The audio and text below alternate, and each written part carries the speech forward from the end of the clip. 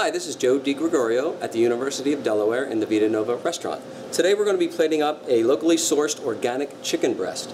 The chicken breast today is going to be going with an aged cheddar mac and cheese, homemade. And then the chicken breast, again, it's locally sourced organic. It is from the Bell and Evans farm in Pennsylvania. And we're going to be pairing this with some buttered green beans. And then with the chicken, we're going to put a little dab of a compound butter on top, which is consisting of shallots, lemon zest, and a little salt and pepper. And it's always nice to garnish the top of your food with a little something something. So here we're going with some sliced scallions.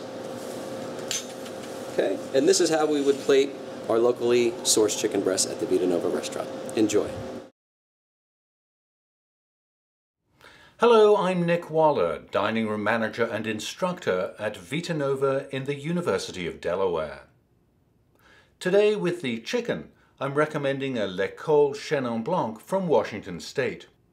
This matches the organic chicken brilliantly with aromas of passion fruit and peaches.